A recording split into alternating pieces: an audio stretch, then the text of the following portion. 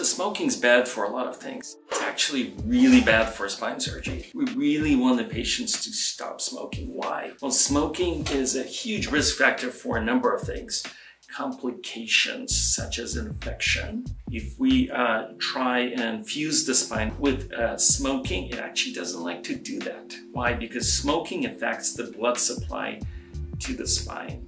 And if you undermine the blood supply, then the fusion doesn't take place. The success rate of simple and complex spine surgery is really undermined by smoking. When I say smoking, it does actually include vaping and smoking marijuana, but especially nicotine exposure. It's a huge risk factor for degenerative disc disease, back pain, disc tears, disc herniation. So no smoking before the operation. For how long? Ideally, 3 to 6 months. The longer the better.